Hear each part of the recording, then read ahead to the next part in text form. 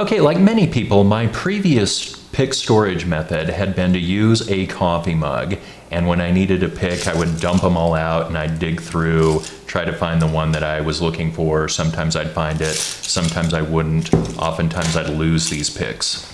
However, recently, came upon a new invention, the pick stick. The pick stick has a wooden base and a metal spring. You can very easily insert and then remove picks. This keeps all your picks in one place. It's much better than the coffee mug method. I can actually fit up to 30 picks, depending on the gauge of the picks, inside the pick stick. And you can see they stay in there securely. Again, much better than the coffee mug method.